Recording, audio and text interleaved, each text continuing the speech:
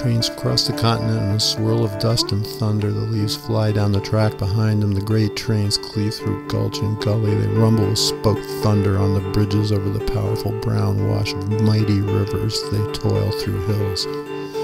They skirt the rough brown stubble of shorn fields. They whip past empty stations in the little towns, and their great stride pounds its even pulse across America.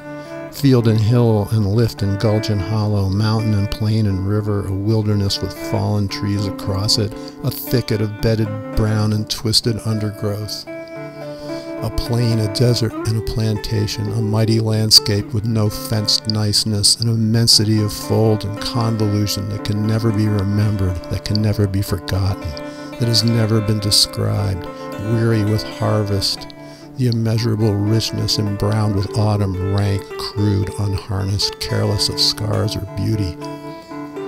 Everlasting and magnificent, a cry, a space, an ecstasy, American earth in old October.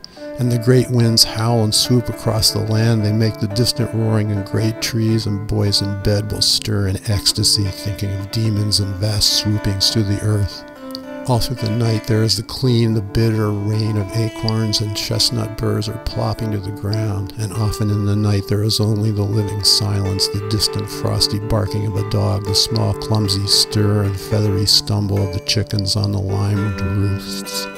And the moon, the low and heavy moon of autumn, now barred behind the leafless poles of pines, now at the pine wood's brooding edge and summit, now falling with ghost dawn of milky light upon rimed clods of the fields and on the frosty scurf of pumpkins. Now whiter, smaller, brighter, hanging against the church's spire's slope, hanging the same way in a million streets, steeping all the earth in frost and silence.